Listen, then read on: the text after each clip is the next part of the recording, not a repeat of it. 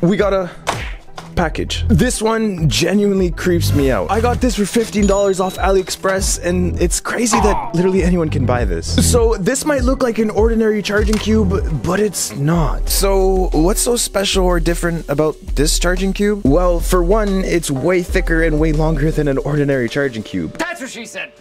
But there's something much more sinister going on here. If we use our spy cam detector and point it at the charger, you can see that there's actually a hidden camera. Hidden cameras like these are responsible for a ton of scandals every year. That's why having a device like this to find them is really important.